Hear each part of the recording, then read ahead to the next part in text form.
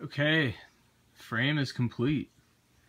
So I ended up only going with 6 4x4s because as I went on to this side, I noticed that I just wasn't gonna have enough room to operate down in here. So instead of having another 4x4 here and another 4x4 about right here, it was gonna choke everything off.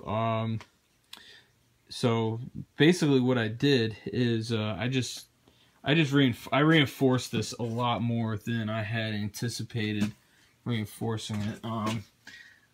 Put all this down here. Got this up. I found these brackets to put on here, and I'll tell you what, this thing is freaking solid.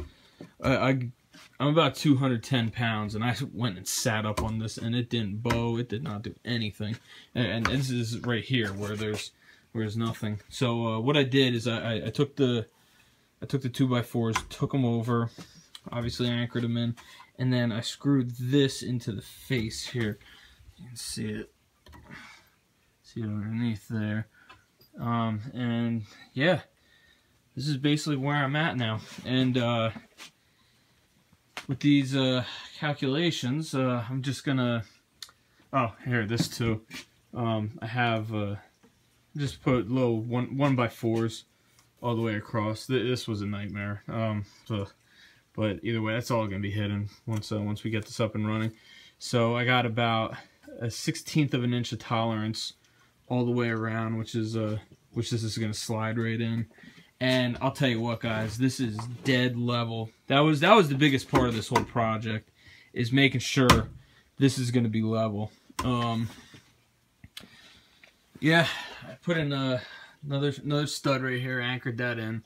That's where all the light switches and everything like that is gonna be located. Not 100% positive on how the electrician's gonna wire this down, but I'm assuming, because I'm gonna put 2 outlets here.